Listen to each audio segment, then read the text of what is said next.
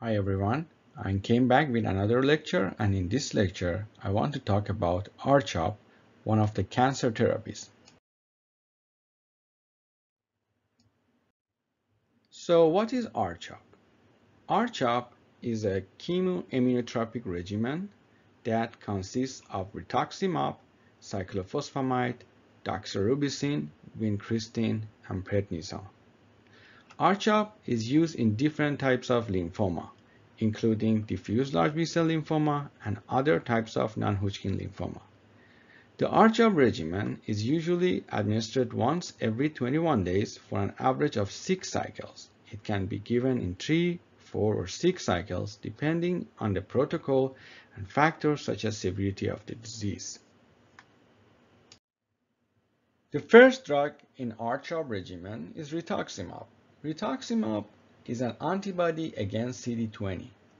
CD20 is a protein that is expressed at the surface of the B cells. CD20 is required for B cell function and communication with other cells. When CD20 is targeted, B cells, specifically malignant cells that express a high amount of CD20, will start malfunctioning and will be removed from our body by a process called apoptosis or programmed cell death. This process is a chain of biochemical events and pathways that results in removal of unwanted cells.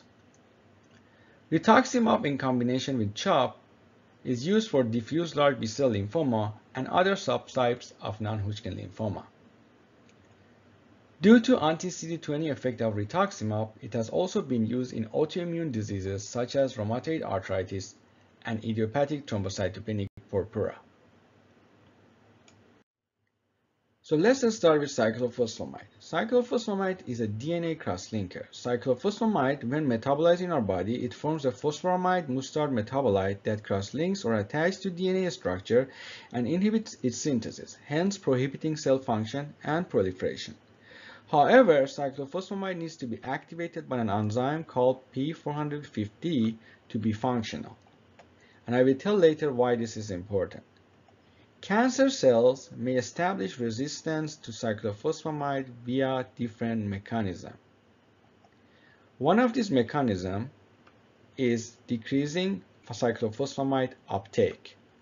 The other mechanism is decreasing the expression of its activating enzyme, which I mentioned previously. The other mechanism is increasing the expression of an enzyme that results in enhanced metabolization and detoxification of cyclophosphamide. Beside non-Hodgkin lymphoma, cyclophosphamide is also used in other cancers, including non-Hodgkin lymphoma, chronic lymphocytic leukemia, breast cancer, ovarian cancer, bone and soft tissue sarcoma. Drug interaction is one of the cyclophosphamide potentially serious side effects. Cyclophosphamide can increase or decrease the levels of other drugs by interference with their metabolism. Also, cyclophosphamide needs to be used with caution in patients with kidney dysfunction, and hence its dose needs to be adjusted in people with kidney issue. Other side effects include suppression of bone marrow, bladder toxicity that may result in bleeding, and nausea and vomiting. The next drug is doxorubicin. Doxorubicin is an anthracycline antibiotic that belongs to the anti-cancer family with the same name. It's found as a natural product of a bacteria group called Streptomyces species. Doxorubicin is a DNA intercalator. It means that doxorubicin inserts itself into DNA structure and inhibits its synthesis. It binds to DNA and prohibits an enzyme called DNA topoisomerase II and prevent DNA topoisomerase from doing its job. This will result in DNA break. Further, it also produces oxygen-free radicals and breaks DNA strands. Additionally, it prevents DNA transcription to RNA by inhibiting an enzyme called DNA-dependent RNA polymerase. Cancer cells can also establish resistance to doxorubicin by producing a protein that effluxes the drug out of the cell and prevent accumulation of doxorubicin inside the cell. Also, they may produce topoisomerase enzymes that have a low affinity to bind to doxorubicin. Besides non-Hodgkin lymphoma, doxorubicin is also used in breast cancer, ovarian cancer, small cell lung cancer, non-small cell lung cancer, bladder cancer, and thyroid cancer. One of the significant side effects of doxorubicin is cardiac toxicity. So, patients who receive doxorubicin, we need to monitor their cardiac function. Also, doxorubicin needs to be used with caution in patients with abnormal liver function, and it may need dose adjustment. Finally, doxorubicin can also interact with some medications. The next drug in R-CHOP regimen is vincristine. Vincristine is a plant alkaloid that inhibits cell proliferation via disrupting tubulin formation. Tubulin belongs to the alpha or beta tubulin protein family that helps in DNA segregation during cell cycles. Hence, by this disruption, chromosome separation cannot proceed during the cell division. When cells start malfunctioning due to the vincristine effect, apoptosis will be initiated again, and these cells will be eliminated from our bodies. Cancer cells can also establish resistance to vincristine. It can be either by overexpression or production of a complex protein that sends vincristine out of the cells, or a flux protein, or mutation in tubulin substructures may also decrease vincristine affinity to tubulin and hence its efficacy.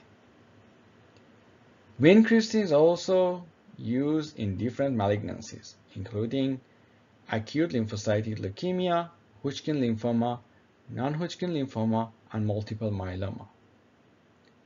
Because a specific enzyme metabolizes vincristine, it should be used with caution in patients receiving medication that go through the same metabolization pathway similar to vincristine. So it may cause drug interaction and hence change in other drug levels. Two examples of these drugs are phenytoin and digoxin. One of the vincristine side effects is neurotoxicity. If it's used with cisplatin and paclitaxel, may cause more severe neurotoxicity. Due to its metabolization by enzymes in our livers, vincristine also needs to be used with caution in patients with abnormal liver function. The last medication in R-CHOP regimen is prednisone. Prednisone belongs to the steroid family. Besides the anti-inflammatory effect, the steroid family has anti-neoplastic effect. Prednisone, after binding to its receptor, it induces multiple signaling pathways that result in programmed cell death or apoptosis. However, the exact mechanism of killing hematopoietic cancer cells is not well understood. It's possibly modulated via various pathways. Prednisone is used in different malignancies. It has been included in regimen used for acute lymphocytic leukemia, acute myelocytic leukemia, chronic lymphocytic leukemia, Hodgkin lymphoma, non-Hodgkin lymphoma, and multiple myeloma. Concerning the side effects, due to anti-inflammatory effects of prednisone, its usage may result in higher rate of infection. Also, prednisone interferes with signaling pathway that helps with glucose transportation within cells. On the other hand, it reduces the synthetic effect of insulin. Further, it induces insulin resistance in different tissues.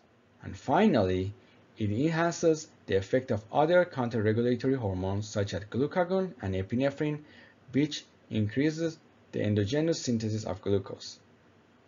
The result is increased in blood glucose or hyperglycemia and related adverse effects such as exacerbation of diabetes. Thank you everyone, and see you in the next lecture.